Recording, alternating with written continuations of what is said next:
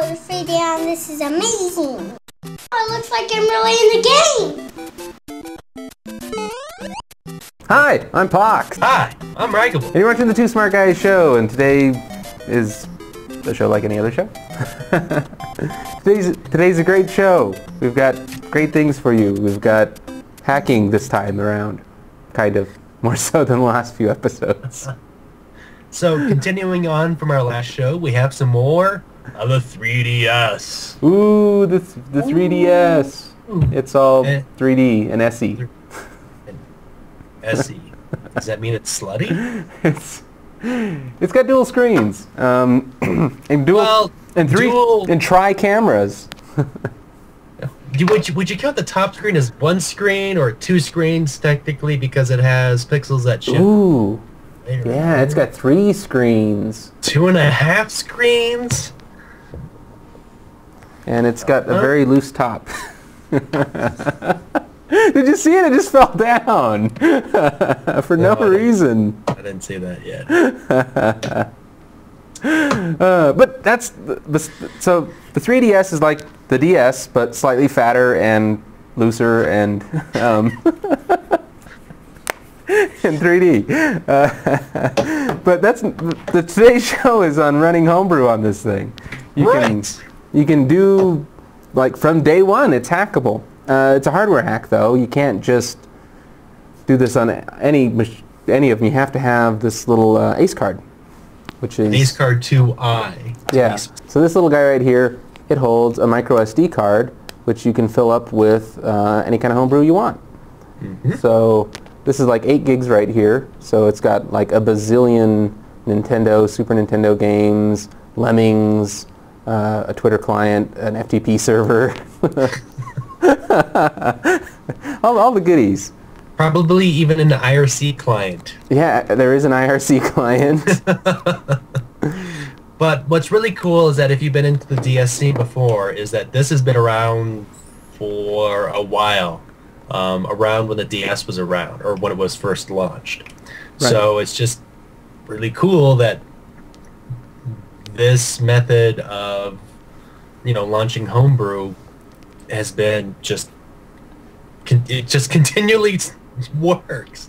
Yeah. So right now the only these are called flash cards, the cards that allow you to run homebrew on these Nintendo DS type machines.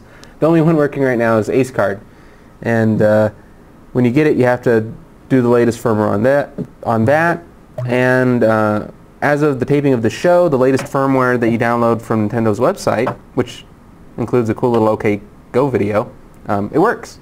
So don't update beyond that yet. Yeah. Before you run an update, always check the flashcards website, whichever one you're using. At this point, the ACE card's the only one.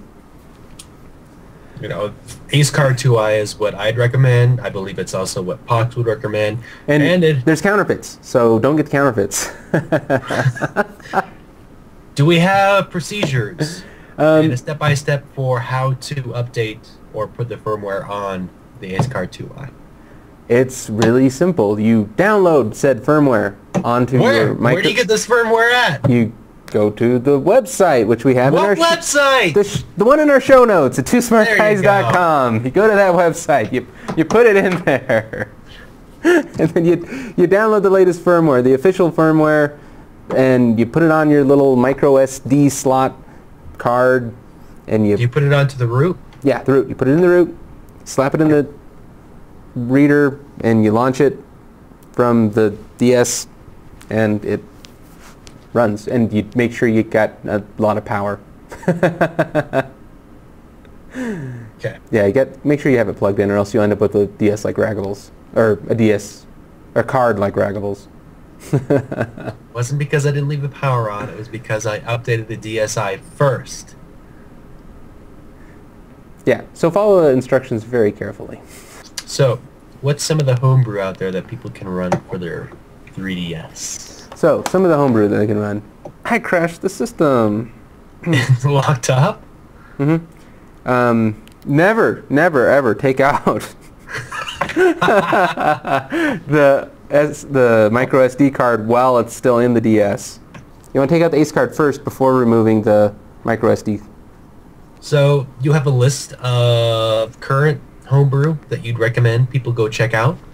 For myself, I was stoked to find out somebody ported Lemmings because I'm a big Lemmings fan, and I thought being able to use a stylus on a screen was ideal for Lemmings. Because they've made updated versions of it that run on the PSP and PS3 and all that, but they still use a joystick, and it's just not, it's really not right for this game because you have to, you know, click on the little Lemmings.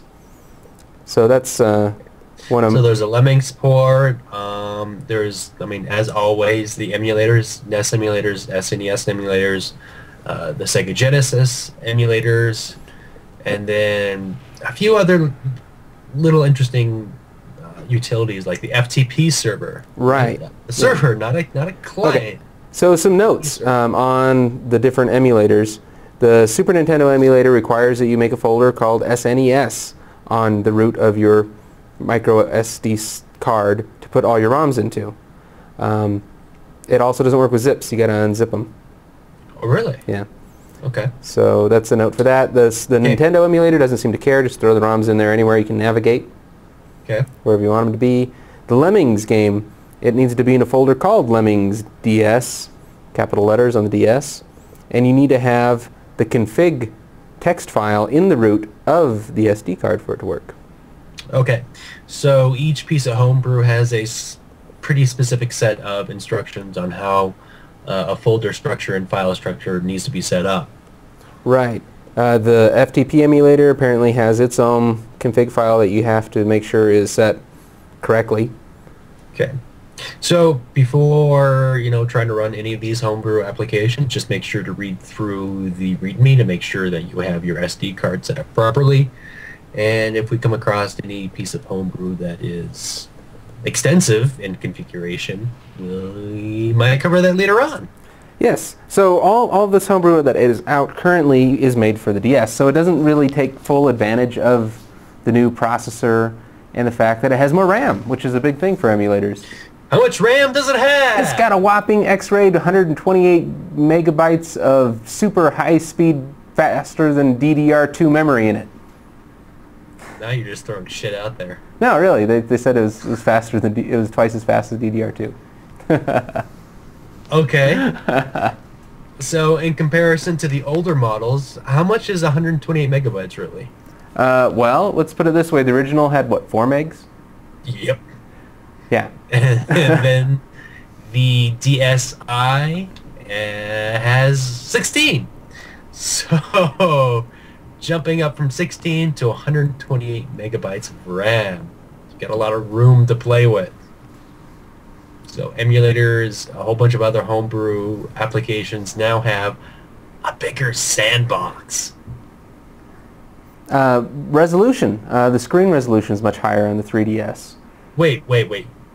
Which screen? The top one or the bottom one? The top screen's higher. No, I think the bottom was the same resolution. The top screen is higher overall if you count Well, you can both, you know, angles, but that's bullshit to me. No, because when you have it in 2D mode, it's using all the pixels. Really? Yeah. So you've got the full resolution to work with. So yeah, right now it's stretching everything on the emulators. Like Mario, he's got the weirdest looking nose I've ever seen because it's like cutting half the pixel, or not exactly half. It's like just a few of the pixels had to get cut out of the. Right. You see, the thing is that the top screen is a 6:9 aspect ratio. Yeah, it's a different aspect ratio and it's a different resolution. Period. It's a higher resolution, so they have to, you know, interpolate up higher. Interpolate. Yeah, Interpolate. To have it go up to a higher resolution. So hopefully in the future the homebrew that's been ported over to the 3DS will update to accommodate for that. One of the interesting notes is some of these apps, they've gone away. They're not available for download anymore. And one of them went away because they started making iOS game apps. There's a really cool color app with an exclamation point, or colors exclamation point, and there's all this cool artwork I was seeing that was done. And I went to go download it, and they're like, oh, well, you know, we stopped making available the download for the DS, because we actually make an official App Store app for the iPhone and iPad. So is that the only app from the homebrew scene for the DS that's been ported over to the App Store? Or migrated in this instance? That's the only one that I saw, but I had imagined that many others were, because I went to download them and they were just missing. Well, that's really kind of cool and interesting that the homebrew scene that started on the DS as like a development testing area, get your feel, feedback from users, and then you go over to iOS and make your living. But and according to GoGeeks, it seems that a lot of homebrew developers are going to iOS, since that's where the larger user base is, and you can actually make money off of it too. That's right. How do you make money on homebrew for the DS right now? You don't. So hopefully Nintendo will get wise and they'll make an app store for the indie 3DS. Yeah, for the 3DS for indie developers, because right now it was a big complaint that, you know, if you want to make downloadable games for Nintendo, you can't. You can't. You have to be a big studio guy that, you know, is already in cahoots with Nintendo. Right. So people can develop and publish apps for the Xbox Live. Was there anything like that for the PlayStation Network? You know, I don't know. That's a good question. I don't think they're as low level like indie stuff for the PlayStation Network that I'm aware of. See, and here's my thing with Nintendo, is that in the earlier days, they had that quality seal, you know, approved by Nintendo or whatever. So, with the Wii, Sony just kind of let their guard down, and all this shovelware crap just started coming out. Why not just open up their SDK to, you know, indie producers if they're already accepting that kind of crap to begin with? How bad is it going to be to just let indie developers put stuff on to the Wii? It's not going to make it any worse than it already is. Yeah, they can make it like a, you know, the whole segregated community. Like, here's the official Nintendo sealed stuff, and here's the, you know, stuff that other people put out. Yeah. I mean, if they really want to be like that, they could. I think that they should.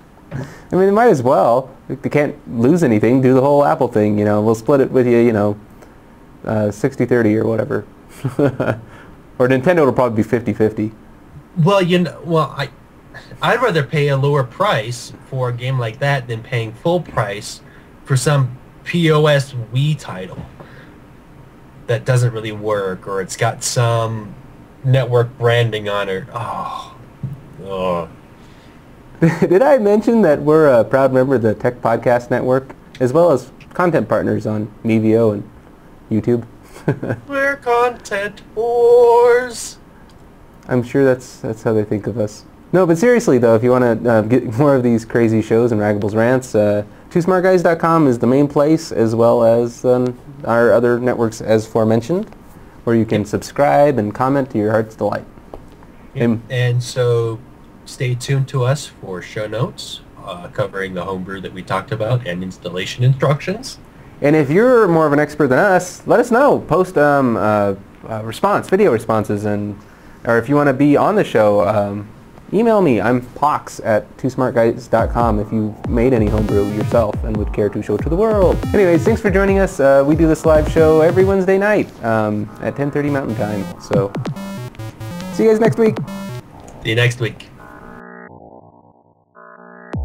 This has been a Two Smart Guys production.